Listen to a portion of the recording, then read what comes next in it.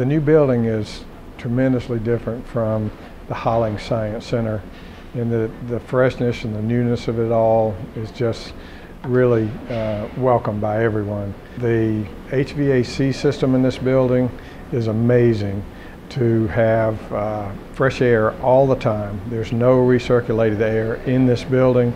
It's all fresh, and that's important when you're doing chemistry experiments, that the atmosphere is kept clean all the time.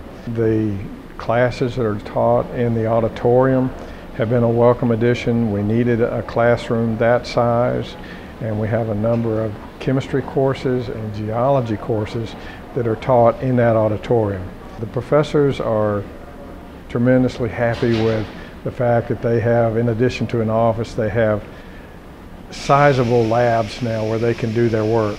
The Natural History Museum is several $1 million in fossils that have been donated by Mace Brown. It's really going to be a unique experience to go into that museum and see these fossils sitting almost like they're in their natural settings. It'll be visible from Calhoun Street. In this building is the Lowcountry Hazard Center. It's a place where the Department of Geology will be studying natural events like earthquakes, hurricanes, and their effect on the population. One unique factor of this building is the fact that inside this building we have a greenhouse. It's just exciting to be in this building, and just the newness and the freshness of it all is just great.